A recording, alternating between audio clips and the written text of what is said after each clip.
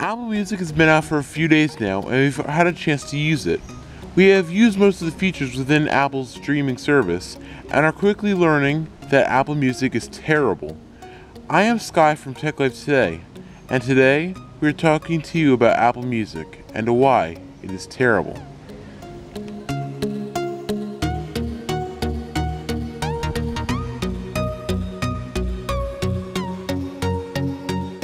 While we think that Apple Music is a big step in the right direction for the company, we don't see why it's better than the competition.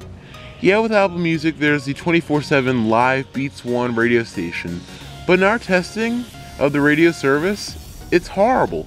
To be honest, while Apple says that you get to listen to the music that you want when you want it, I don't know a single song that was on there.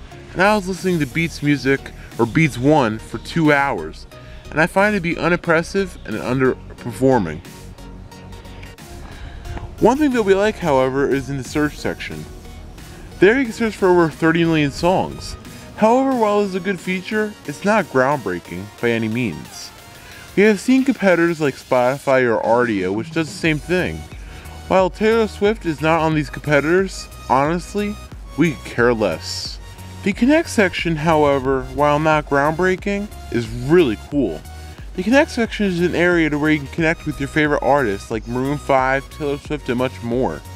We found this feature to be cool and, if anything, the one feature that makes Apple Music stand out compared to its competitors. Be sure to subscribe to Super Extreme Video for awesome tech videos just like this.